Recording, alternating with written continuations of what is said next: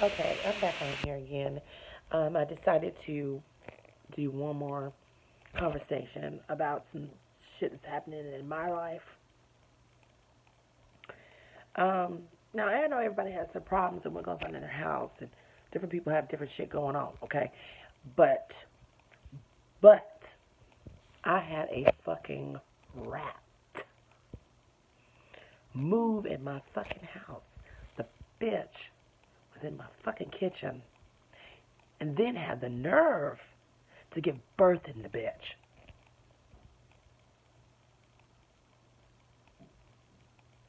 Gave birth in the bitch. I mean, this is. You're going to have to go sit your ass down. I'm making some type of conversation, something going on here. Skedaddle your ass out of here. I'm talking to everybody about the rat. So, what you mean, what rat? You know what rat? I ain't talking about nobody that's in jail. I'm talking about the real rat. The rat that was in the kitchen. You owe my ass. Shit. Shucks. The bitch came in here, had fucking babies. Probably about how many of them? About 10 fucking babies. How you know how many? You said how you did you count each one of the hoes? I know you didn't. The bitch came in my house and had babies.